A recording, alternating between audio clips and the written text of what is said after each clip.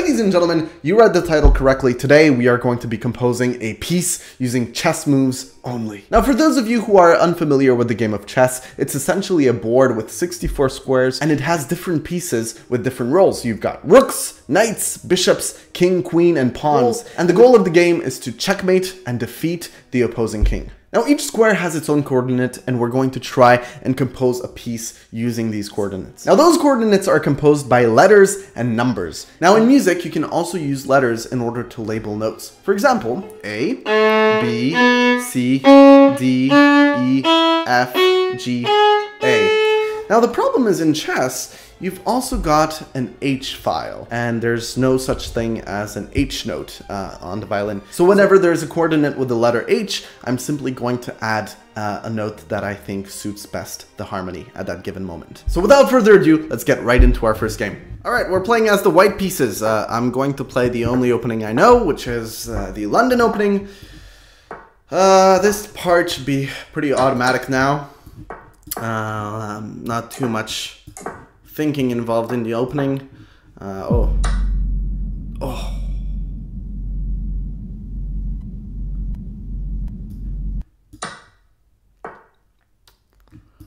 Not too much thinking in the opening, eh? I just got humbled very quickly. For those of you who don't know what happened, I just lost the most valuable piece. I'm definitely losing this.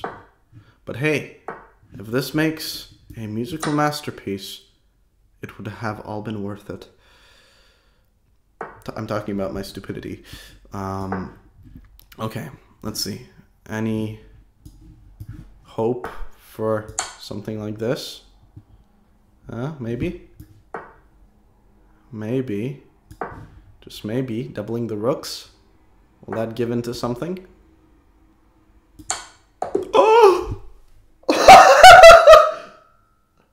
That was an accidental checkmate!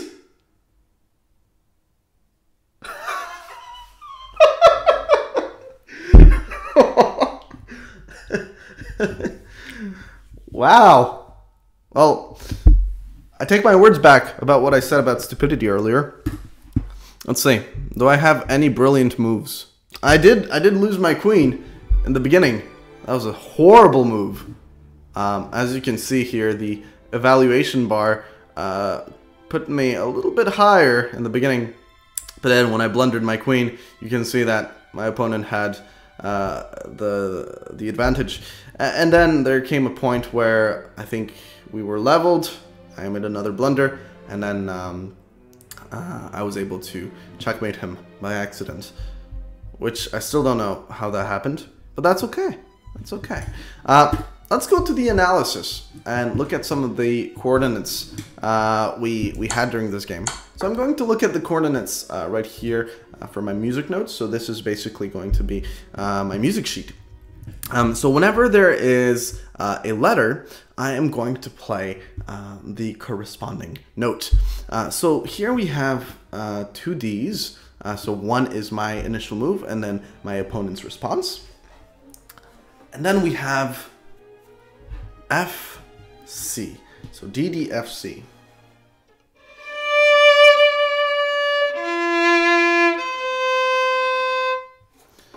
Okay. Let's go a little bit further. I'm not really sure what key we're in.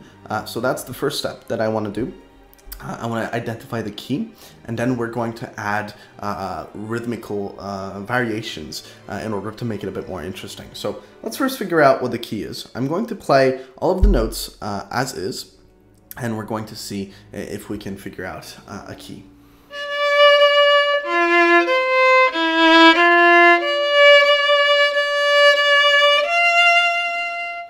What if I tried starting a little bit higher and going down?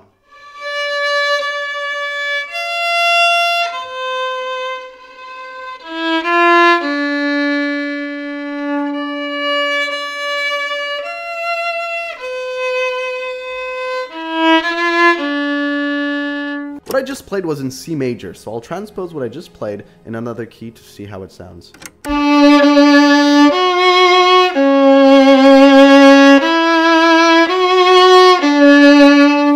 I think I figured out what key we're in. we are very oddly a little bit in D major. So I'm going to add two sharps in D major, which are the F sharp and the C sharp. So I'm going to plug all of these in my software. We're in D major, and we'll see what we can come up with. As I'm writing the notes, there's still something that feels odd, and I just can't put my finger on it quite yet.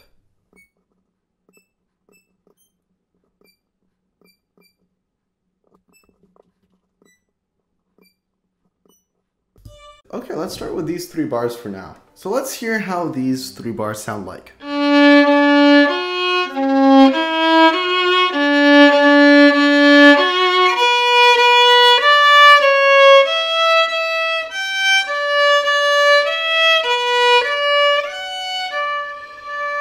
Now that was D major. Let me try D minor, just for the funs of it.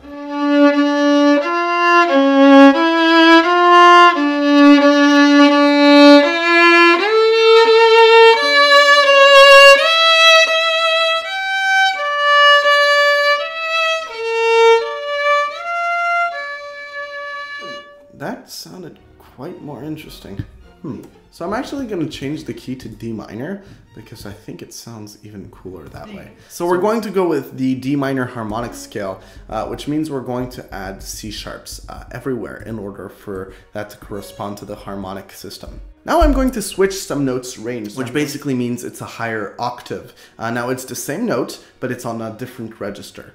So I'd like for these 2 first Ds to be played an octave higher. Trying to figure out what rhythm sounds good and which one doesn't.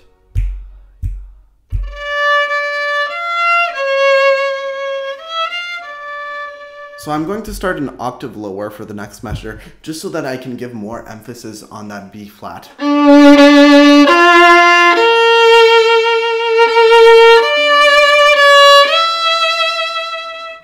I think that sounds pretty nice. Here I'd like to put a syncopation to kind of give an offbeat to that.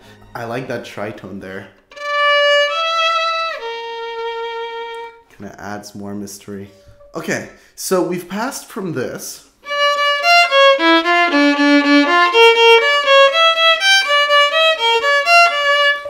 so with a little bit of rhythmical variety, you're able to transform it into something like this.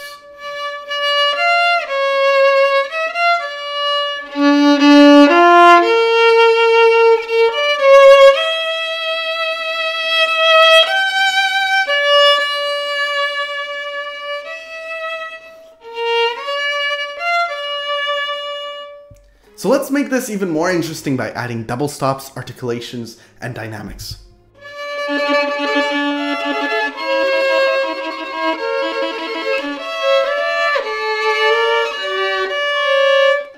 Yeah, that didn't sound too good.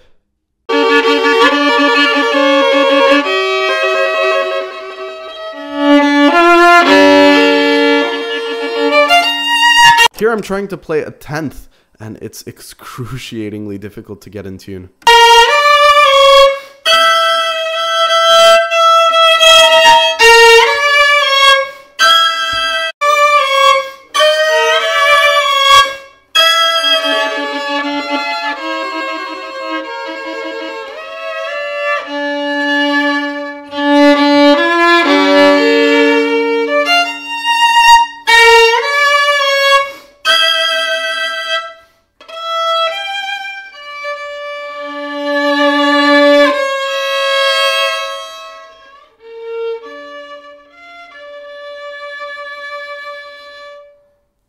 You know, it's really crazy that you can come up with music just by playing a simple chess game. And it really challenges you to see music in a different way when you're given a set of notes to try and come up with a story with these notes. I really wonder if this will be the new way of how people compose music. Geez, I mean, you can even turn this into a symphony. Why not? Maybe one day. Ladies and gentlemen, if you enjoyed this video, like, subscribe, and let me know if you want me to do more videos like this. This was definitely a fun challenge.